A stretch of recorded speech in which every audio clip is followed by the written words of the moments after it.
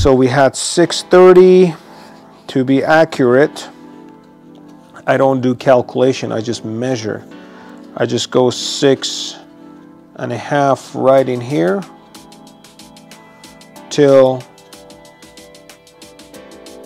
it's got to be almost flush to the outest, like to the outer side of the eye. It cannot exceed out. If you have it showing from the front, I just like to swap it clean with just clean water and Q-tips. So what I like to do is just slightly bring up the eyelids.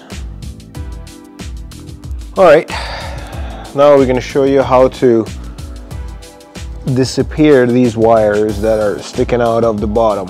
So basically what I like to do, so just like before, we push these wings under.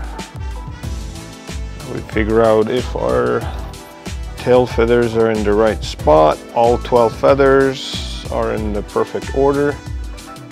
So we push all these tail up, the tail coverts. Okay, we're gonna let it sit for a couple of minutes so it fully cures and dries before we put our yellow ochre on it.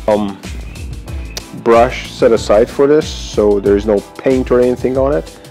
And I pick up some with my brush and basically give it a nice thin coat all over the eye. Hey guys, I'm sure you wanted to see more. There's a way to do it. There is a join button on my channel page or underneath each video. Click on it, become a member. You will have the exclusive rights to all the instructional and tutorial videos from now on. We'll see you inside the shop.